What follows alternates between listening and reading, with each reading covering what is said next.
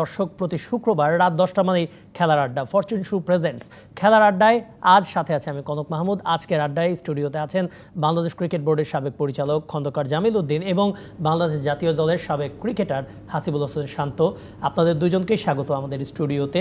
আমরা আসলে যেহেতু আপনাদেরকে এখানে এনেছি, নিশ্চয়ই ক্রিকেট নিয়ে আলাপ আলোচনাটা হবে। তবে ক্রিকেট নিয়ে যখন আলাপ করতে হয় সবচেয়ে বেশি আলোচিত হবে সাম্প্রতিক সময়ে বাংলাদেশ ক্রিকেট দলের যে টেস্টে পারফরমেন্সটা, শ্রীলঙ্কার বিপক্ষে হোয়াইট ওয়াশ হওয়াটা, এইটা নিয়ে যদি কথা বলতে হয় আমি শুরু করব খন্দকার জামিল উদ্দিনকে দিয়ে। আপনি নিশ্চয়ই ম্যাচ খেলাগুলো দেখেছেন, দেখে আপনি যেই ফলাফলটা আশা করেছিলেন তেমনটাই কি হয়েছে নাকি তার থেকেও খারাপ হয়েছে? যেমনটা আশা করেছিলাম তার থেকে আসলে খারাপ হয়েছে। বিশেষ করে 4টা ইনিংসের মধ্যে 3টে ইনিংসই 200 রানের নিচে অল আউট হয়ে যাওয়াটা, এটা আসলে কোনোভাবেই অ্যাকসেপ্টেবল না। কারণ আপনি জানেন যে লাস্ট ডিসেম্বরে আমরা নিউজিল্যান্ডের সঙ্গে এই সিলেটে আমরা কিন্তু টেস্ট ম্যাচ জিতেছি। সুতরাং ডিসেম্বর থেকে মার্চ মাত্র 3টা মাস, 3.5 মাসের ডিফারেন্স।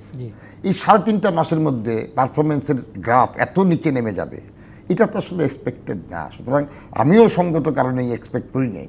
তবে হ্যাঁ, একটা সংখ্যা ছিল যে ঠিক এই টেস্ট ম্যাচের আগে আমাদের কোনো প্রস্তুতি ছিল না, আমরা বিপিএল খেলে গেছি। সুতরাং একটা সংখ্যা ছিল যে রেজাল্টটা হয়তো আমরা আশানুরূপ পাবো না। বাট এতটা খারাপ পারফর্ম করবে বাংলাদেশ, 4টা ইনিংসে 3টে ইনিংসে 200 রানের নিচে অল আউট হয়ে যাবে, এটা বোধ হয় একেবারে যে ক্রিকেট একজন বোঝে না সেও এক্সপেক্ট করে নাই। আমরা অ্যাটলিস্ট 250-300 রানের 3টা ইনিংসে অ্যাটলিস্ট 300 প্লাস একটা ইনিংস আমরা দেখতে পেতাম, যেটা আমরা পেয়েছি লাস্টে গিয়ে, যখন আসলে কোনো ভ্যালুলেস, মানে ওইটা আসলে চেঞ্জ করার মতো কিছু ছিল না। ওখানে কিন্তু প্লেয়ারদের উপরে কোনো প্রেশার নাই। কারণ 511 রান প্লেয়াররা নিজেরাও জানে এই রান চেস করে যেটা রেকর্ড, ওয়ার্ল্ড রেকর্ডও হয় নাই, অনেক নিচে ওয়ার্ল্ড রেকর্ড, আরও 100 রান প্রায় 418, ওয়ার্ল্ড রেকর্ড 418। সুতরাং চাপহীন, একদম কোনো ধরনের ভয় ডরহীন নর্মাল ক্রিকেট খেলার কারণেই এই 300 রান করতে পেরেছে। বাট যখনই একটা ভালো রান করার টার্গেট নিয়ে নেমেছে, তখনই কিন্তু হুড়মুড়িয়ে আমাদের ব্যাটিং ভেঙে পড়েছে। বোলাররা কিন্তু যথেষ্ট চেষ্টা করেছে। আমি বলবো বিশেষ করে আমাদের বোলাররা কিন্তু ব্যাটারদের তুলনায় কিন্তু তারা অনেক বেশি চেষ্টা করেছে ফলাফল এনে দেওয়ার জন্য। বাট ব্যাটারদের কাছ থেকে তারা আশানুরূপ সাপোর্ট পায় নাই, যার জন্য তারাও আসলে দিন শেষে ব্যর্থতার কাতারে নিজেদের নাম লিখিয়েছে। বাট এই ওভারঅল আমাদের যে টিম এবং শ্রীলঙ্কার যে টিম, আপনি যদি কম্পেয়ার করেন, আপনি দেখবেন অভিজ্ঞতার দিক থেকে আমরা তাদের ধারে কাছেই নেই।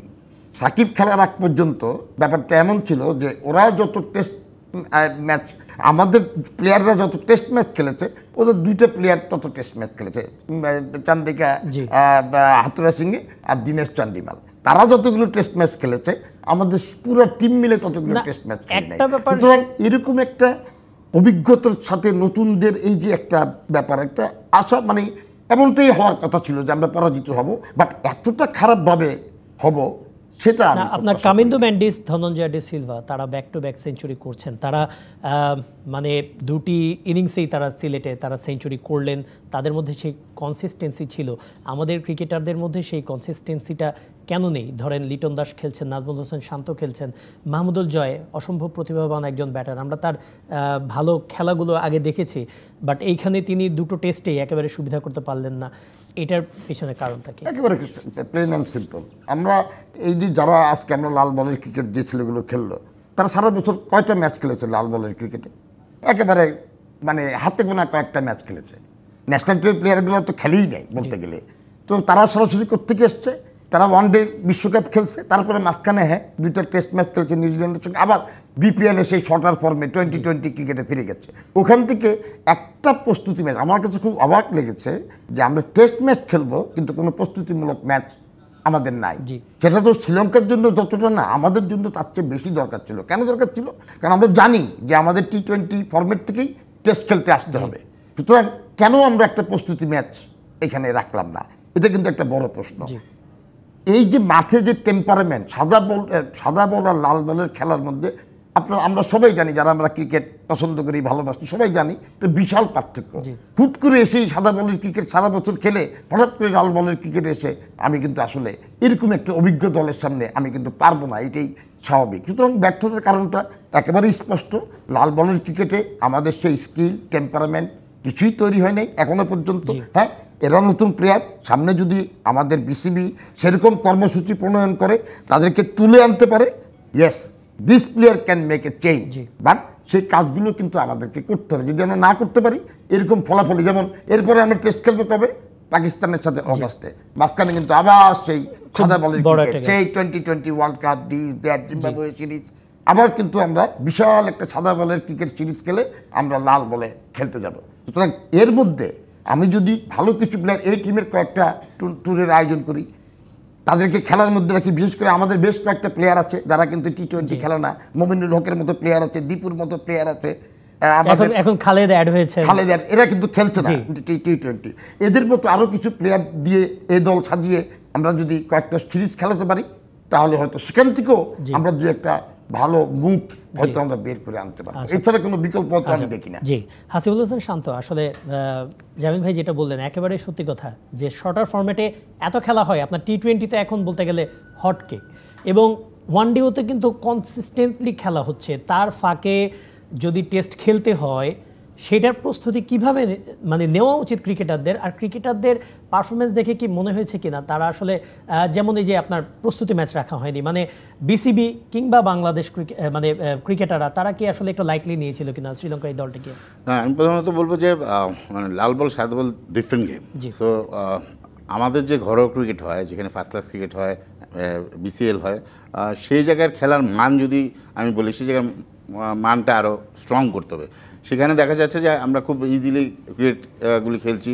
এনসিএল তো আমি বলবো যে ওরকম কম্পিটিশনটা খুব কম হয়। আপনি যতদিন পর্যন্ত আপনি ঘরোয়া ক্রিকেটের স্ট্রাকচার স্ট্রং না হবে, আপনি কিন্তু ইন্টারন্যাশনাল ম্যাচে এসে খেলা ভেরি ডিফিকাল্ট। বিকজ আমাদের যে ঘরোয়া ক্রিকেটে যে মানের খেলা হয়, আপনি হুট করে ইন্টারন্যাশনাল এসে কিন্তু ওই খেলাটা খেলতে পারবেন না। সো যখন ঘরোয়া ক্রিকেটের মান স্ট্রং হবে, আপনার পেস বোলিং যে বলার সংখ্যা বাড়বে। যেমন ধরেন 140, 145-এ বল করছে ঘরোয়া ক্রিকেটে যারা আছেন, আমরা দুই একজন তো ন্যাশনাল প্লেয়ার নিতে হবে না। তো দেখা যাচ্ছে যে আমরা 120, 125-এ বলে খেলছি, খেলে এসেই আবার ইন্টারন্যাশনাল এসে 140, 145, আমরা সেটা অ্যাডজাস্ট করা ভেরি ডিফিকাল্ট। আর সাথে আমি বলবো যে যারা ক্রিকেটার আছেন, যারা ব্যাটার আছেন, তাদেরকেও অনেক চিন্তা করতে হবে। আমার মনে হয় যে তাদের মেন্টালিটি, তাদের চিন্তা ধারণার মধ্যেও পরিবর্তন আনতে হবে। শুধু কর্মকর্তা, মাঠ, আম্পায়ার এদের কথা বললে হবে না। প্লেয়ারদের নিজেদেরও কিছু কাজ আছে যেটা নিজেদের করতে হবে। দেখা যায় যে অনেক প্লেয়াররা যখন ঘরোয়া ক্রিকেটগুলি খেলা হয়, বিশেষ করে তারা খেলতে চায় না সহজে।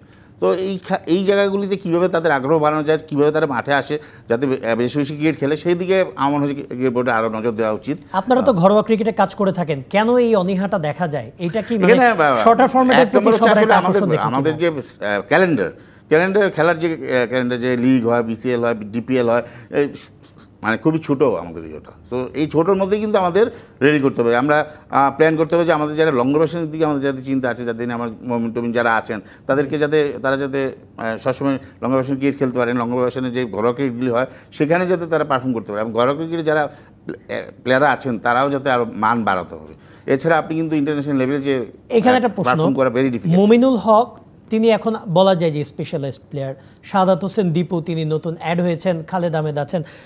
যখন বেশিরভাগ ক্ষেত্রে দেখা যায় আপনার সিরিজগুলো বেশি খেলা পড়ে, তখন কিন্তু তারা অনেক ক্ষেত্রে বসেই থাকে।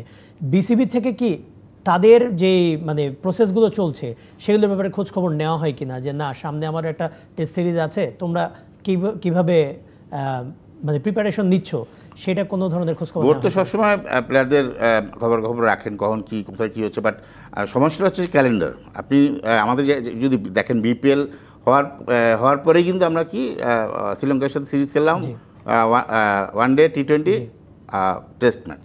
তো আমাদের এই ক্যালেন্ডারটা যখন করা হয়, তখন কিন্তু আমাদের চিন্তা করতে হবে যে আমাদের কোন সময় কোন খেলাটা আছে, আমাদের কী ধরনের ওই সময় আমাদের খেলা রাখা উচিত, এই প্ল্যানটা অবশ্যই করতে হবে। আদারওয়াইজ আমি আমাদের ঘরোয়া ক্রিকেটে বিপিএল খেলেই আমি চলে যাচ্ছি লাল বলের খেলতে। সো এই জায়গাগুলি যখন যারা ক্যালেন্ডার করেন, তাদের আসলে ওই ইন্টারন্যাশনাল ম্যাচের সাথে এই মিলটা রেখে কাজ করতে হবে। এবং শুধু প্লেয়ার না, আপনি যাদের আমাদের যে আম্পায়ারিং আছে, আম্পায়ারিংয়ের মান বাড়াতে হবে। অনেক সময় দেখা যায় যে অনেক ভালো প্লেয়াররা ব্যাটিং করতে করতে একটা বাজে আউটের জন্য সে খেলতে পারলো না ঠিক মতো, সেই জায়গাটাও ইমপ্রুভ করা আমাদের খুবই দরকার। আচ্ছা জামিল ভাই, আপনি ব্যাটারদের পারফরমেন্সের ক্ষেত্রে যদি বলি, আমরা লিটন দাসকে দেখছি অনেক দিন ধরেই তিনি মানে রানে ফেরার চেষ্টা করছেন কিন্তু ফিরতে পারছেন না, একেবারে খুব বাজে বলে আউট হচ্ছেন বেশিরভাগ ক্ষেত্রে। নাজমুল হোসেন শান্ত, তিনি 4টা ইনিংস মিলিয়ে মানে 50 রানও করতে পারেননি। মানে কেন এরকমটা হচ্ছে? যারা পরীক্ষিত ব্যাটার তারা কেন এইভাবে ফেল করছেন, যারা কিনা শর্টার ফর্মেটে এত ভালো পারফর্ম করছেন, এখানে সে অনেক মারমুখী ব্যাট করছেন এবং একটা পর্যায়ে খুব বাজে বলে আউট হচ্ছেন, কেন এরকমটা হচ্ছে? লিটন কিন্তু কোনো সময় আপনি যদি শুরু থেকে লিটনের খেলা দেখেন, সে কিন্তু মাঝে মাঝেই অফ ফর্মে চলে যায়। আমি কেন চলে যায় আমি ঠিক জানি না, বাট মাঝে মাঝেই কিন্তু তাকে আমরা অফ ফর্মে দেখি। 1টা 2টো ম্যাচ ভালো খেললে 4টা ম্যাচ তিনি ভালো করতে পারেন না। তবে শান্তর ব্যাপারে আমি আসলে খুবই ডিসঅ্যাপয়েন্টেড। এখন আমার মনে প্রশ্ন, তাহলে কি ক্যাপ্টেন্সিটা শান্তর জন্য বার্ডেন হয়ে গেছে? না, তাহলে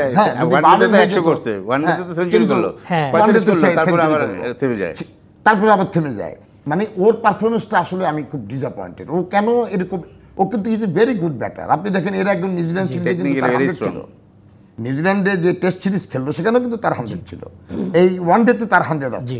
তো এরকম একটা প্লেয়ার হঠাৎ করে 4টা ইনিংসের একটা ইনিংসও ভালো করতে পারলো না, এই প্রশ্ন কিন্তু আমারও আসলে, যে আসলে কারণটা কি? কারণ এমন তো না যে সে অতীতে লঙ্গার বাসন ক্রিকেটে ভালো করেনি, লঙ্গার বাসন ক্রিকেটে কিন্তু ভালো করেছে। বাট হঠাৎ করে এসে এই সিরিজে আমি দেখলাম যে লিটন শান্ত নিজেকে খুঁজে ফিরছে। এইটা আসলে এই প্রশ্নের উত্তর আমারও জানা নাই যে কেন ওর মতো প্লেয়ার এইভাবে ডিসঅ্যাপয়েন্ট করলো আমাদেরকে। এখন আমি যদি ভুল না করি, আপনারা 2008-9 এই সময়ে আপনি বোর্ডের দায়িত্ব ছেড়েছেন, খন্দকার জামিল উদ্দিন। তখন টিমের অবস্থা যেরকম ছিল, টিমে ব্যাটিং ডেপথ বলে কিছুই ছিল না। যখন একটা বড় দল কিংবা মাঝারি মানের দলের বিপক্ষেও যদি খেলা পড়তো, খুব তাড়াতাড়ি আমার একটা উইকেট লুজ করলে দেখা যেত পরপর অনেকগুলি উইকেট লুজ হতো। এখনও তো তাই হচ্ছে, তাহলে ডেভেলপমেন্টটা হলো কোথায়?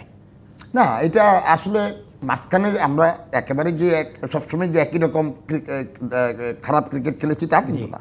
আমাদের মাঝখানে আমরা বেশ কিছু ভালো ক্রিকেট খেলেছি, কিন্তু টেস্ট ম্যাচে আমাদের সমস্যাটা কিন্তু এখনও রয়ে গেছে। টেস্ট ম্যাচের সমস্যা থেকে আমরা আসলে বের হয়ে আসতে পারতেছি না। যখনই আমরা ওয়ানডেতে দীর্ঘদিন যাবত আমরা কিন্তু ধারাবাহিক দল, বাংলাদেশ তো ওয়ানডে দিয়ে শুরু হয়েছে। হ্যাঁ, কারণ আমরা যখন বোর্ডে ছিলাম আমাদেরও কিন্তু প্রথমে টার্গেটটা ছিল ওয়ানডে, যে আমাদের ওয়ানডেতে, কারণ আমরা জানতাম যে টেস্টে রাতারাতি একটা পর্যায়ে যাওয়া সম্ভব নয়, ওয়ানডেটা ভালো করে আমরা টেস্টে, যার জন্য তার প্রস্তুতি হিসাবে এটা কিন্তু বিসিবি আবার নতুন করে ভেবে দেখতে পারে। আমি যখন সিসিডিএম চেয়ারম্যান ছিলাম 2005 সালে, 4-5-6 সিসিডিএম চেয়ারম্যান ছিলাম, তখন আমি একটা জিনিস করেছিলাম, কারণ আমি খেয়াল করেছিলাম যে বাংলাদেশে লঙ্গার ভার্সন ক্রিকেট আমাদের যেটা ন্যাশনাল, তখন কিন্তু বিসিএল ছিল না, শুধু এনসিএল ছিল, ন্যাশনাল ক্রিকেট লিগ, একটাই ফার্স্ট ক্লাস টুর্নামেন্ট বা খুবই শ্রীহীন অবস্থা। তখন আমি ভেবেছিলাম যে একটা মাত্র প্রতিদ্বন্দ্বিতামূলক ক্রিকেট আমাদের হয়, সেটা হচ্ছে ডিপিএল, ঢাকা প্রিমিয়ার লিগ, এবং যেখানে আমাদের ন্যাশনাল টিমের সব প্লেয়াররা খেলে এবং মোটামুটি টপ, দেশের টপ প্লেয়ারগুলো ওই লিগে অংশগ্রহণ করে এবং খুবই প্রতিদ্বন্দ্বিতামূলক ক্রিকেট হয়। আমি যেটা করেছিলাম ওইটার একটা অ্যাডভান্টেজ আমি নিয়েছিলাম। আমি সুপার লিগে 4 দিনের ম্যাচ আয়োজন করেছিলাম, কারণ সুপার লিগে আমি ভেবে রেখেছি যে সুপার লিগে যে দলগুলো যাবে তারা কিন্তু সেখানেই কিন্তু আপনার ন্যাশনাল টিমের সব বড় প্লেয়ারগুলো সেখানে থাকে, এবং সুযোগও করে দিয়েছিলাম যে কোনো দল বাদ পড়লে সেখান থেকে কোনো প্লেয়ার যদি সুপার লিগের টিমগুলো নিতে চায় সেটাও নিতে পারবে। সুতরাং তাতে কি হতো, ওই ওয়ানডের পাশাপাশি লঙ্গার ভার্সন ক্রিকেটের একটা প্রতিদ্বন্দ্বিতামূলক একটা, কারণ 6টা দল সুপার লিগ খেলে, 5টা করে ম্যাচ খেলতো 4 দিনের, ওইখানেও একটা মোটামুটি একটা ধাতস্থ হয়ে যেত আমাদের যারা ন্যাশনাল টিমের প্লেয়ার। এই জিনিসটা পরে আর কিন্তু ওইভাবে কন্টিনিউ করা হয়। আমি মনে করি এই জিনিসটা বিসিবি কিন্তু ভেবে দেখতে পারে, আমাদের লঙ্গার ভার্সন ক্রিকেট যত না আমরা বেশি বেশি খেলবো, এই টিমের ট্যুর, আগে আন্ডার 23 ছিল সেটার ট্যুর হতো, এইসব ট্যুর বেশি বেশি করে অর্গানাইজ করতে হবে, যেখান থেকে আমরা লাল বলের ক্রিকেটের জন্য প্লেয়ার হান করে বের করে আনবো, এছাড়া তো আর কোনো রাস্তা আমি দেখি না। হাসিবুল হাসান শান্ত ম্যাচের 3rd ডেতে মমিনুল হক কথা বলেছিলেন, তারপরের দিন শান্তও কথা বললেন। তারা আবার আমাদের যে ঘরোয়া যেই লঙ্গার ভার্সনের টুর্নামেন্টগুলো হয় সেখানে তিনি বললেন যে আসলে আকাশ পাতাল পার্থক্য, যে ঘরোয়া টুর্নামেন্টগুলো হয় তার তুলনায় টেস্টগুলি অনেক বেশি কম্পিটিটিভ হয়ে থাকে। এটি কেন হয়, নাকি এটা একটা অজুহাত কিনা যে আসলে তাদেরকেই প্রশ্ন করা হয় যে তারা কেন আসলে লঙ্গার ভার্সন ঘরোয়া ক্রিকেট খেলতে চান? অজুহাত না, আসলে আপনি যদি দেখেন ন্যাশনাল টিমের অনেক খেলা থাকে এখন। সো আপনি যে বলবেন যে কেন খেলে না, সেই ক্ষেত্রেও দেখা যাচ্ছে যে বারবার বলছি ক্যালেন্ডারে বুঝতে হবে। সো ওরাও যে চায় না তা না, ওরাও চায়, কিন্তু দেখা যায় যে ন্যাশনাল টিমে খেলার কারণে তারা খেলতে পারছে না। অনেক সময় যেটা জামিল ভাই বলছিলেন যে ডিপিএলে 4 দিনে করবে, কিন্তু সময়টা কই, তখন দেখা যাচ্ছে ন্যাশনাল টিমের খেলা থেকে চলে যায়। আগে তো তাও ন্যাশনাল টিমের প্লেয়ার না খেলে ওই খেলাগুলো, এখন ন্যাশনাল টিমে বাদ দিয়েও লিগ হচ্ছে। বাট প্ল্যান জামিল যেটা বলছেন চমৎকার প্ল্যান, যদি করতে পারে তো খুবই ভালো। বাট সেক্ষেত্রে ন্যাশনাল টিমের বাইরে যারা আছে তারা তো নিজেদেরকে তুলে আনবে, মানে ইভেন আমাদের ইমার্জিং টিমগুলো যদি, মোট কথা আপনাকে যদি ভালো, আপনি টেস্টে ভালো করতে চান, আপনার এনসিএন বলেন, বিসিএন বলেন, এ-টিম বলেন, 23 বলেন, লঙ্গার ভার্সন ক্রিকেট, প্রচুর ক্রিকেট খেলতে হবে। এখানে প্র্যাকটিস করলে কাজ হবে না, এখানে ম্যাচের সংখ্যা বাড়াতে হবে, তাদের অভিজ্ঞতা বাড়াতে হবে। লঙ্গার ভার্সন ক্রিকেটটা হচ্ছে ধৈর্যের খেলা, প্রতি ক্ষণে ক্ষণে কারণ খেলার ডিসিশন চেঞ্জ হয়। তো সেক্ষেত্রে প্লেয়ারদের অনেক বেশি ধৈর্য ধরতে হবে। এই এখনকার ওয়ানডে টি20 খেলা হয়েছে, হার্ড হিটিং খেলা, অনেক ধরনের শট খেলতে হয়। তো সেখান থেকে বেড়ে টেস্টে খেলা কিন্তু ভেরি ডিফিকাল্ট। তো এই জন্য আমার মনে হয় যে যত বেশি লঙ্গার ভার্সন ক্রিকেট খেলবে তত অভিজ্ঞতা বাড়বে। যদি আমরা আমাদের টপ পারফর্মারদের নাও পাই, টপ ক্রিকেটারদের নাও পাই, তাও অ্যাটলিস্ট আমি একটা ছায়া দল পাঠাতে পারবো। এখানে আমি একটা জিনিস খুব আসলে জোর দিয়ে বলতে চাই যে এটা কিন্তু করতেই হবে।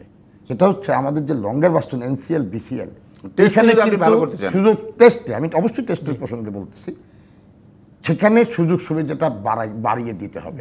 এই ব্যাপারে কিন্তু কোনো ধরনের দ্বিমত থাকে, যাতে ক্রিকেটার একটু নিজেদের থেকে আকৃষ্ট হয়। কারণ হলো আপনাকে একটা জিনিস, এটা অপ্রিয় সত্য কথা, জানি না আমি সময় আছে কিনা নাকি বিরতি, প্লিজ বলুন। হ্যাঁ, একটা জিনিস আপনাকে খুবই অপ্রিয় সত্য কথা, কিন্তু কথাটা কিন্তু একেবারে সত্য। সেই জিনিসটাকে আপনাকে অ্যাটেনশন দিতে হবে।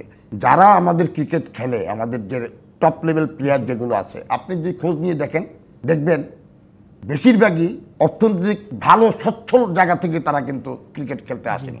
প্রত্যেকেরই কিন্তু ঘরে একটা অভাব অনটনের মধ্য দিয়ে তারা বড় হয়েছে, নিজেদেরকে তৈরি করেছে, একটা জায়গায় এসেছে। সুতরাং অর্থটা এখানে একটা কিন্তু আপনি যতই বলেন না কেন ক্রিকেটের প্রতি আপনার ভালোবাসা, দরদ, this that, at the end of the day অর্থটা কিন্তু খুব ইম্পর্টেন্ট একটা ফ্যাক্টর। আপনি দেখেন কুইন্টন ডিকক, সে কিন্তু ন্যাশনাল টিমের থেকে খেলা ছেড়ে দিয়েছে কেন? অর্থের কারণে। যে পরিষ্কার বলেছে, আমি আর 2-3 বছর ন্যাশনাল টিমে খেলবো, তো আমি এরপরে আমাকে আর কেউ ডাকবে না, সুতরাং আমি এখনই ফ্র্যাঞ্চাইজি লিগগুলো খেলে আমি কিছু অর্থের ব্যবস্থা করে আমার ফ্যামিলিটাকে ভালো রাখবে, এই জন্য আমি ন্যাশনাল টিমে থেকে অবসর নিলাম। তার মানে কি, চোখে আঙ্গুল দিয়ে দেখিয়ে গেছে অর্থ ইজ এ ফ্যাক্টর।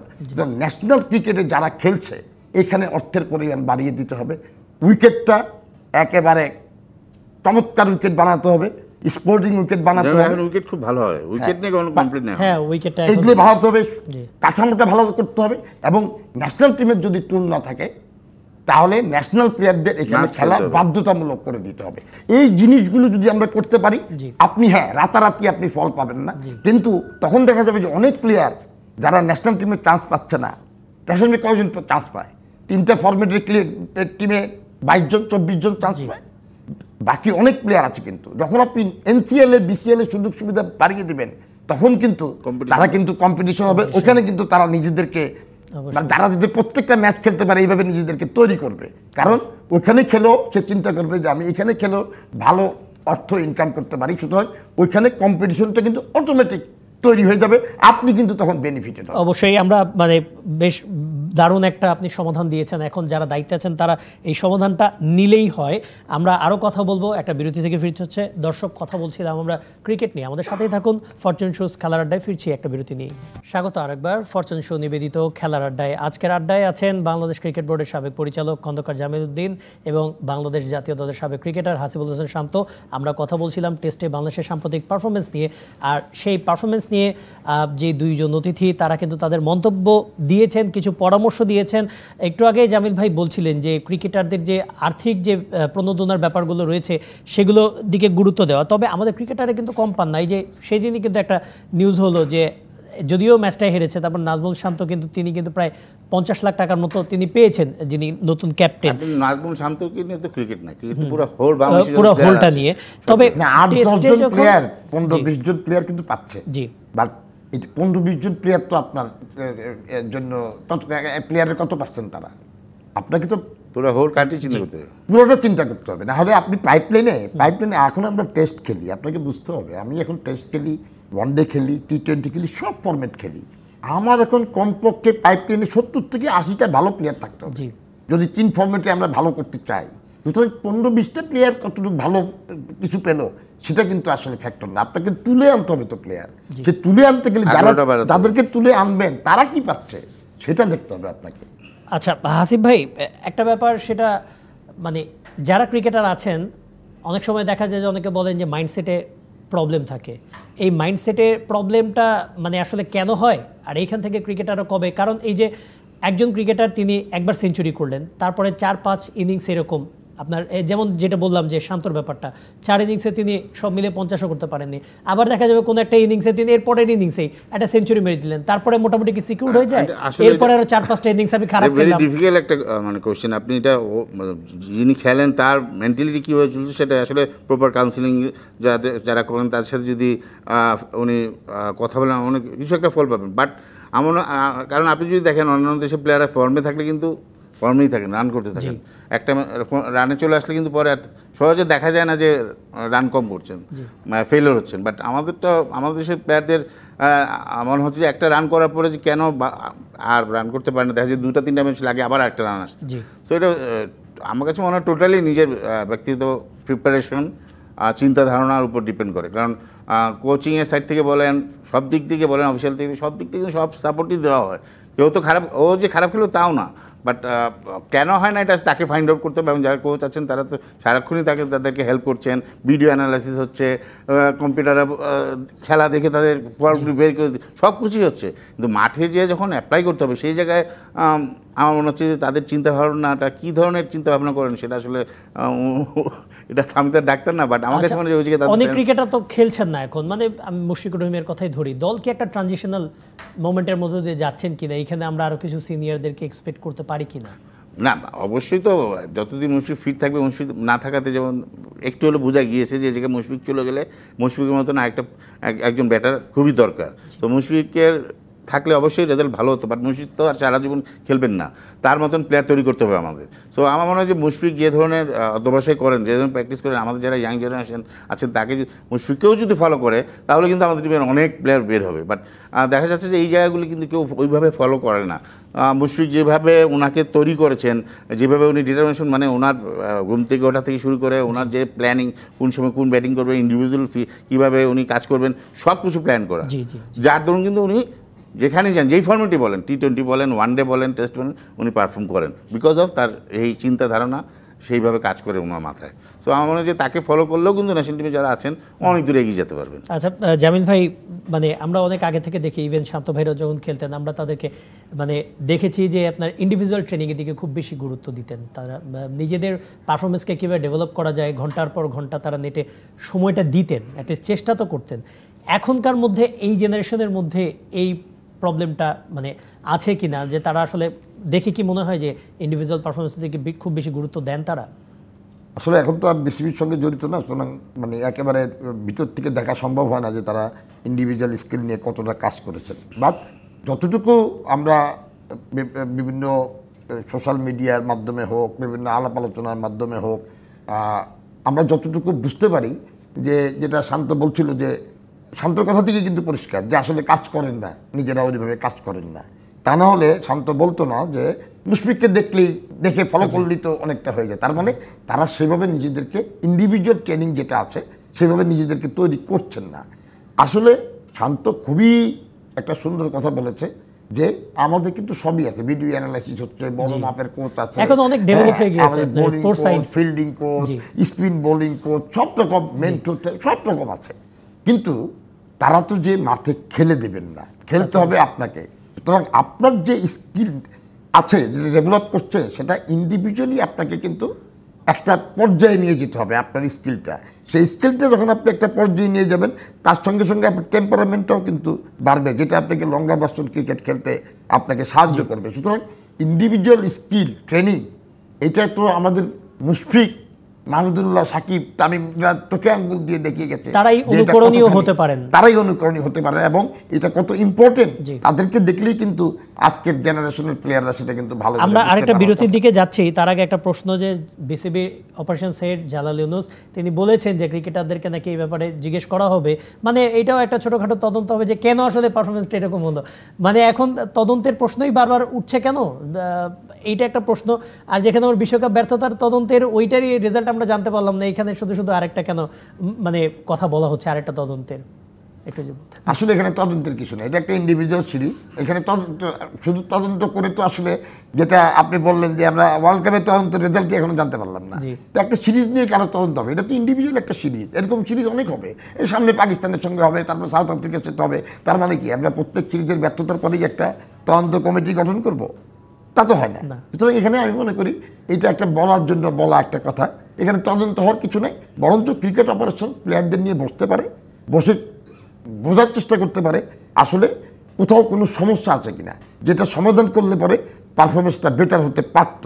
সুতরাং এই জিনিসগুলি আলাপ আলোচনা করে একটা সমাধানের দিকে যেতে হবে, একটা প্রপার কীভাবে ডেভেলপ করা যায়, পারফরমেন্সটা একটা গ্রাফে নিয়ে উপরের দিকে নিয়ে যাওয়া যায়, সেটা কীভাবে করা যায় সেটা বোঝার জন্য ক্রিকেট অপারেশন কোচ, অন্যান্য আদার্স স্টাফ, প্লেয়ার এদের সঙ্গে বসতে পারে। এবং আমি মনে করি যে মাঝখানে একটা ছিল, বিসিবির একটা প্রোগ্রাম ছিল যে বছরের বেশ কয়েক মাস একজন মনোবিদ নিয়ে এসে কাজ করানো, আমার মনে হয় এই জিনিসটা অব্যাহত থাকা উচিত, কারণ মাইন্ডসেটটা খুব ইম্পর্টেন্ট একটা বিষয়। পৃথিবীর সব বড় বড় দেশেই কিন্তু সাইকিয়াট্রিস্টরা কাজ করেন। আমার মনে হয় যে প্রক্রিয়াটা বিসিবি এর আগে উদ্যোগটা নিয়েছিল, এই উদ্যোগটা আসলে কন্টিনিউ করা উচিত। বছরের একটা নির্দিষ্ট সময়ে এই প্রপার মাইন্ডসেট তৈরি করার জন্য মনোবিদের সাহায্য আমাদের খুবই প্রয়োজন। অবশ্যই আমরা আরেকটা বিরতি নিতে হচ্ছে, তারপরে আরও কথা হবে ক্রিকেট নিয়ে।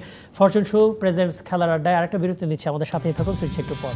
স্বাগত আরেকবার ফরচুন শো নিবেদিত খেলার আড্ডায়। আজকের আড্ডায় আছেন বাংলাদেশ ক্রিকেট বোর্ডের সাবেক পরিচালক খন্দকার জামিল উদ্দিন এবং বাংলাদেশ জাতীয় দলের সাবেক ক্রিকেটার হাসিবুল হাসান শান্ত। আমরা কথা বলছিলাম ক্রিকেট নিয়ে, কিভাবে টেস্ট দলের যে পারফরমেন্স সেটাকে পরিবর্তন করা যায়। শুধু টেস্ট দল নয়, আমরা একটু টি-20 ওয়ার্ল্ড কাপ নিয়েও কথা বলতে হবে, মানে খুব বেশি সময় বাকি নেই টি-20 ওয়ার্ল্ড কাপে, টিমটাও আস্তে আস্তে বিল্ড আপ হচ্ছে। একটা সিরিজ ভালো খারাপ যাই হোক, ওয়ার্ল্ড কাপ নিয়ে তো একটা চিন্তাভাবনা থাকেই।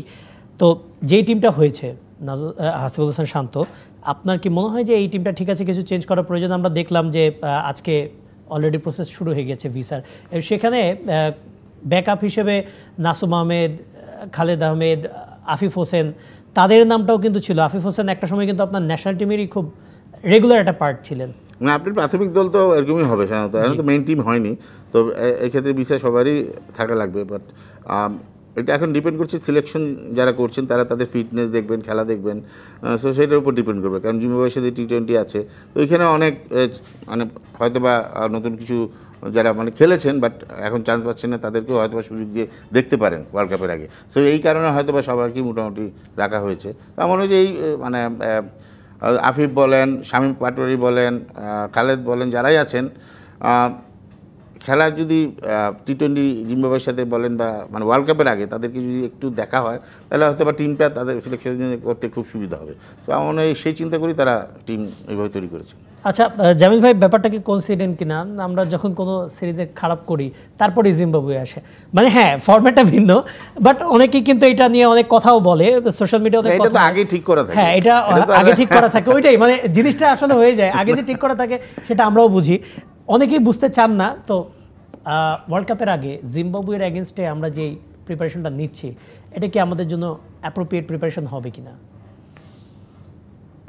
ওয়ার্ল্ড কাপের আগে যেহেতু সময় কম এবং আমরা আর কোনো সিরিজ অ্যারেঞ্জ করতে পারি নাই, সুতরাং জিম্বাবুয়েকে দিয়েই আমাদের প্রস্তুতিটা সারতে হবে। বাট এটা আইডিয়াল প্রস্তুতি, আর একটু ভালো টিম যদি আমরা আনতে পারতাম, তাহলে একটা প্রতিদ্বন্দ্বিতামূলক সিরিজ যদি আমরা খেলতে পারতাম। কারণ কি এখানে দেখেন এখানে একটা রিস্ক আছে, আপনি জিম্বাবুয়েকে আনলেন, আমরা ধরেই নিলাম যে আমরা জিম্বাবুয়ের সঙ্গে সহজে জিতবো, ব্যাপারটা কিন্তু মোটেই সেরকম নয়। টি-20 কিন্তু একেবারে ডিফারেন্ট বল গেম, এখানে কিন্তু যে কোনো সময় যে কোনো কিছু ঘটে যেতে পারে। সুতরাং আমরা যদি ওখানে 1-2টা ম্যাচ পিছলিয়ে যাই, তাহলে কিন্তু আমাদের মনোবলে একটা ঘাটতি তৈরি হবে। কিন্তু সুতরাং এটা একটু রিস্কি হয়ে গেছে জিম্বাবুয়েকে আনা, বরঞ্চ আমরা একটা বেটার টিম আনতে পারলে আমাদের প্রস্তুতিটা ভালো হতো, বাট যেটা চলে গেছে ওটা নিয়ে তো ভেবে লাভ নেই। এখন জিম্বাবুয়ের সাথে আমাদেরকে যেটা করতে হবে, আমাদের যে টার্গেট হবে শুধু জিতলে চলবে না, কনভিনসিংলি যদি আমরা জিম্বাবুয়ের সাথে উইন করতে পারি তাহলে আমাদের কনফিডেন্স লেভেলটা বাড়বে। সুতরাং এই প্রস্তুতিটা আমাদের নিতে হবে। হারা তো প্রশ্নই আসে না, বরঞ্চ যে কটা ম্যাচ আমাদের আছে খুব কনভিনসিংলি যদি আমরা জিম্বাবুয়ের সঙ্গে জিততে পারি, যেহেতু নিজের মাঠে খেলা, তাহলে সেটা আমাদের প্লেয়ারদের মনে আত্মবিশ্বাস যোগাবে, প্লেয়াররা ভালো ফিল করবে ওয়ার্ল্ড কাপে যাওয়ার আগে, সেটা একটা বাড়তি অনুপ্রেরণা হিসাবে কাজ করতে পারে। জি আচ্ছা, সামনে তো ইউএসএ, কানাডা, তাদের সাথেও ম্যাচ আছে। এই কন্ডিশনে বাংলাদেশের কোন জিনিসটা বেশি গুরুত্ব দেওয়া উচিত? এই আসলে টি-20 কন্ডিশনে সব জায়গায় মোটামুটি উইকেট থাকে ফ্ল্যাট, ব্যাটারদের ফেভারেই থাকে। তো আমার মনে হয় যে আপনি টি-20তে ভালো করতে হলে আপনাদের যে আমাদের যে স্টার্টিং প্রথম 6 ওভার বলেন, পরের স্লগ ওভার বলেন, সেইগুলো জায়গায় আমাদের ব্যাটাররা কীভাবে ব্যাটিং করে সেটার উপর ডিপেন্ড করবে। তো আমার মনে হয় যে ব্যাটাররা যদি ভালো স্টার্টিং করেন, ব্যাটাররা যদি ভালো ক্রিকেট খেলেন, তাহলে অবশ্যই আমেরিকা যেও ভালো রেজাল্ট করবে। বাট জিনিসটা হচ্ছে, আমি আবারও বলছি, প্লেয়াররা যারা আছেন তাদের মাঠে খেলতে হবে। তো তাদের ওইভাবে তৈরি হতে হবে যাতে তারা কনফিডেন্স লেভেল তাদের ভালো থাকে, তারা যাতে ওই কনফিডেন্স নিয়ে থাকতে পারেন যে হ্যাঁ আমি ভালো ব্যাটিং করব। ওই কনফিডেন্স নিয়ে খেললে অবশ্যই বাংলাদেশের ব্যাটসম্যানরা যে খারাপ তা না, তারা যে খারাপ খেলতে চান তাও না, বাট আমাদের যে রাইট টাইমে রাইট জিনিসগুলি করা, সেই কাজটা মানে একটু আমাদের গাফিলতি চলে আসে। সো ব্যাটাররা যদি তাদের ন্যাচারাল খেলাটা খেলতে পারে, তো আমার মনে হয় না যে তেমন একটা সমস্যা হবে। কোনো একজনের ভরসায় না থেকে অ্যাটলিস্ট সবাই যদি নিজেদের পারফরমেন্সের দিকে একটু গুরুত্ব দেয়। আর আমেরিকা আমার মনে হয় না যে অতটা সমস্যা হবে, কারণ উইকেট মোটামুটি এরকমই থাকবে। আচ্ছা, আমি একটু একেবারে অনুষ্ঠানের শেষ পর্যায়ে চলে এসেছি। জামিল ভাই, আপনাকে একটু প্রশ্ন করতে যাচ্ছিলাম। কদিন আগে বিসিবির এজিএম হয়েছে, সেখানে দুটি সংশোধনীতে পরিবর্তন আনা হয়েছে সারপ্রাইজিংলি, এবং তারপরে কিন্তু অনেকে বলছে বিসিবি একটি বাণিজ্যিক প্রতিষ্ঠানের রূপ নিচ্ছে। মাঠের খেলা যেমন তেমন, মানে ওই সময়ই তো আসলে হারছিল টিম, বাট একটা বাণিজ্যিক প্রতিষ্ঠানের রূপ নিতে যাচ্ছে। মানে যে পরিবর্তনগুলো ছিল 6.17 উপানুচ্ছেদে যে চেঞ্জটা, সেটা হচ্ছে যে বিসিবি এখন থেকে প্রয়োজনে যে কোনো তফসিলি ব্যাংক থেকে ঋণ নিতে পারবে, এলসি খুলতে পারবে, ঋণের বিপরীতে যে কোনো স্থাবর অস্থাবর সম্পত্তি বন্ধক রাখতে পারবে, মানে ঋণের জামানত পরিবর্তে তার বিপরীতে গ্যারান্টিও দিতে পারবে। মানে এই জিনিসগুলো আসলে কেন এলো হঠাৎ করে, এইটা একটা জিনিস। আরেকটা জিনিস হচ্ছে যে বিসিবি এখন প্রয়োজনে এক বা একাধিক ট্রাস্ট, কোম্পানি, সোসাইটি, ফাউন্ডেশনও গঠন করতে পারবে। প্রয়োজনে তারা শেয়ার, বোর্ডের যারা আছেন কর্মকর্তা, তাদের অনুকূলে তারা বরাদ্দ দিতে পারবেন। এটা বিসিবি প্রেসিডেন্ট বলেছেন টিভির সাথে, বিসিবি টিভির একটা হচ্ছে। তারপরেও মানে এটা কি এই রিজনে নাকি আরো কোনো রিজন থাকতে পারে? না, বিসিবি শেয়ার ইস্যু করবে, কাকে শেয়ার ইস্যু করবে? এই ডাইরেক্টররা এই টার্মে আছে, পরের টার্মে তো নাও থাকতে পারে। জি, তখন তো আমরা তাহলে কি শেয়ারগুলো যারা আসবে তাদের নামে ট্রান্সফার হয়ে যাবে? এটা আসলে কোনো যুক্তি নেই। এসব শেয়ার ইস্যু করা, এই ব্যাংকের থেকে আমি লোন দিব কেন? আমার যেখানে ব্যাংক অ্যাকাউন্টে 1000 কোটি টাকা আছে, আমি বিভিন্ন জায়গায় এফডিআর করে রাখছি। এফডিআর থেকে তো আমি এমনি এসএনডি করে টাকা নিতে পারি। আমার তো লোন নেওয়ার প্রয়োজন নাই, আমার তো ব্যাংকের কাছে কোনো কিছু বন্ধক রাখার প্রয়োজন নাই। সুতরাং বাণিজ্যিক কার্যক্রম চালানোর জন্য তো বিসিবি না। যদি আমার এখন যদি অর্থ ইনকাম করার প্রয়োজন হতো, যে না আমার অর্থ যথেষ্ট নাই, আমি বাণিজ্যিক কার্যক্রম করে আমি অর্থ ইনকাম করবো, অর্থ ইনকাম করে সেটা দিয়ে আমার ক্রিকেটটাকে আমি ভালো করব, সেরকম ব্যাপার থাকলে এটা ভিন্ন কথা ছিল। বাট এরকম কোনো ব্যাপার তো এখানে নাই। বিসিবি কোনো বাণিজ্যিক প্রতিষ্ঠান না। সুতরাং এখানে এটাকে বাণিজ্যিক প্রতিষ্ঠানে রূপান্তরিত হওয়ার কোনো কারণ আছে বলে আমি মনে করি না। আর শেয়ার ইস্যু করা, এগুলি সামনে একটা জটিলতা তৈরি করবে, অনেক ধরনের প্রশ্নের সম্মুখীন করে। মানে এটা কি আসলে মাঠের খেলার বাইরেও একটা আলাদা একটা বিতর্কের জায়গা তৈরি হয়ে যাবে? এটা নিয়ে বিতর্ক হবে, সামাজিক যোগাযোগ মাধ্যমে লেখালেখি হবে, বিভিন্ন সময় বিসিবি বিভিন্ন কর্মকাণ্ড করবে। এগুলি আসলে বুলশিট। এগুলি না করে আমরা যদি শুধু খেলার মধ্যে কনসেন্ট্রেট করি, তাহলে আমার মনে হয় বিসিবি যে লক্ষ্যে বিসিবি কাজ করা উচিত, সেই লক্ষ্যে যদি আমরা স্পেসিফিক থাকি, তাহলে আমাদের ক্রিকেটের জন্য ভালো হবে। কিন্তু সাইড বাই সাইড আমি যদি ব্যবসা করতে যাই, তাহলে আমার মনে হয় যে আমাদের মনোযোগটা একটু ডাইভার্টেড হয়ে যেতে পারে। তবে বিসিবি প্রেসিডেন্ট বলেছেন যে উদ্দেশ্যটা আসলে ব্যবসার জন্য না, উদ্দেশ্যটা হচ্ছে একটা বিসিবি টিভি তারা গঠন করতে যাচ্ছেন। তবে তার থেকে বড় ব্যাপার হচ্ছে একটা এজিএম হয় বিসিবিতে, সেই এজিএমে বেশিরভাগ ক্ষেত্রে দেখা যায় যারা আসেন এজিএমে, তারা কাউন্সিলর যারা আর কি 170 জন কাউন্সিলর, তারা নানা রকম উপঢৌকন পান। তারা ওইভাবে কিন্তু খুব একটা বেশি লাউডলি কোনো প্রবলেম নিয়ে কথা বলেন না, তারা মাঠের প্রবলেমটা নিয়ে কথা বলেন না, যে এই যে আমরা যে এত আয়োজন করে এজিএমটা করছি, ওই সাইডে কিন্তু বাংলাদেশ টিম হারছে, মানে এটা নিয়ে কেউ প্রশ্ন তোলেন না। কেন কাউন্সিলররা যে মাঠের প্রবলেমগুলো একটা খেলারই প্রতিষ্ঠান, কিন্তু সেই খেলার প্রবলেম নিয়ে কিন্তু কেউ কথা বলেন না। কেন লাস্ট বছর ওয়ার্ল্ড কাপে খারাপ রেজাল্ট করলাম, এগুলো নিয়ে কেউ কথা বলেন না। তারা আসেন, একটা উপঢৌকন নিয়ে চলে যান, কেউ কিন্তু কোনো কিছু নিয়ে প্রশ্ন তোলেন না। কেন এমনটা হয়? কাউন্সিলররা কবে সিরিয়াস হবেন তাদের দায়িত্ব নিয়ে? এইটা আসলে আমি ক্রিকেট নিয়ে যারা কাউন্সিলর হচ্ছেন তাদের প্রতি সম্মান রেখেই আমি বলছি যে এটা তাদের নিজস্ব একেবারে চিন্তাভাবনার থেকে আসতে হবে। আমি কাউন্সিলর, আমি ক্রিকেটের ভালো চাই, আমি যে অঞ্চলের কাউন্সিলর সেই এলাকার ক্রিকেট উন্নয়নের জন্য হলেও আমি কিন্তু এখানে আমি কথা বলতে হবে আমাকে, কারণ আমি কাউন্সিলর হয়েছি তো আমার এলাকার ক্রিকেটের উন্নয়নের জন্য। সুতরাং সেটা নিয়েও আমি কথা বলবো না, বাংলাদেশের ভালো পারফরমেন্স নিয়েও আমি কথা বলবো না, আমি এগিয়ে গিয়ে আমি ক্রিকেটের উন্নয়নের জন্য কথা বলবো না। এটা কিন্তু তার নিজের মধ্য থেকে আসতে হবে। এটা কিন্তু কাউকে এই যে আপনি বললাম, আমি বললেই যে সে কথা বলবে তা কিন্তু না। এটা তার নিজের মধ্য থেকে যতক্ষণ না আসবে ততক্ষণ কিন্তু আপনি শান্ত, আমরা যতই এখানে গলা ফাটিয়ে বলি না কেন, তারা কেন কথা বলে না, তারা কেন উপঢৌকন নিয়ে চলে যায়, এটাতে আসলে কোনো কাজ হবে না। তাদের নিজেদেরকে সিরিয়াস হতে হবে, তাদের নিজেদের ক্রিকেটের প্রতি ভালোবাসা থাকতে হবে, তাদের নিজেদের বুঝতে হবে যে এখানেই আমার কথা বলার জায়গা, এই এজিএমটাই আমার একমাত্র জায়গা যেখানে আমি কথা বলতে পারবো, অন্য সময় না পারলেও। এবং এইটা তাদেরকে একটা অ্যাডভান্টেজ হিসাবে তাদের দেখা উচিত যে এখানে আমি কথা বলতে পারবো, সুতরাং এখানেই আমি কথা বলবো।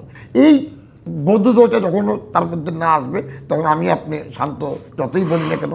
অবশ্যই আপনাদেরকে ধন্যবাদ, আপনার মূল্যবান মতামতের জন্য ধন্যবাদ, আমাদের এখানে আসার জন্য ধন্যবাদ খন্দকার জামিল উদ্দিন এবং এর সাথে হাসিবুল হোসেন শান্ত, আমাদেরকে সময় দেওয়ার জন্য, আমাদের স্টুডিওতে আসার জন্য। আপনারা বেশ কিছু বিষয় নিয়ে আলোচনা করেছেন, কিছু জিনিস সামনে নিয়ে আসা হচ্ছে। আমাদের বাংলাদেশের ক্রিকেট টিমের যে ব্যাটাররা আছেন তারা শুধু নিজেদের দায়িত্বটা বুঝলে হবে না, যারা মাঠের বাইরে এই খেলাটাকে চালাচ্ছেন, যারা কাউন্সিলর, যারা বোর্ড পরিচালক, তাদেরও কিন্তু নিজেদের দায়িত্বটা বুঝতে হবে। ঠিক যেখানে উন্নয়ন প্রয়োজন সেখানেই উন্নয়নের পেছনে কাজ করতে হবে এবং সেখানে কথা বলতে হবে। শুধুমাত্র ব্যাটারদেরকে দোষ দিলে চলবে না, তাদের পেছনে যারা তাদেরকে খেলাচ্ছেন এবং তাদের পেছনে যারা কর্মকর্তা আছেন তাদেরকে নিয়েও কথা বলতে হবে। তা না হলে আমরা যে এতক্ষণ আলোচনা করলাম সেই আলোচনার আসলে কোনো মূল্য থাকবে না, সেটি মূল্যহীন হয়ে যাবে। তো এই কথা বলে শেষ করছি আমাদের আজকের ফরচুন শো খেলার আড্ডার আজকের আয়োজন। ধন্যবাদ সঙ্গে থাকার জন্য।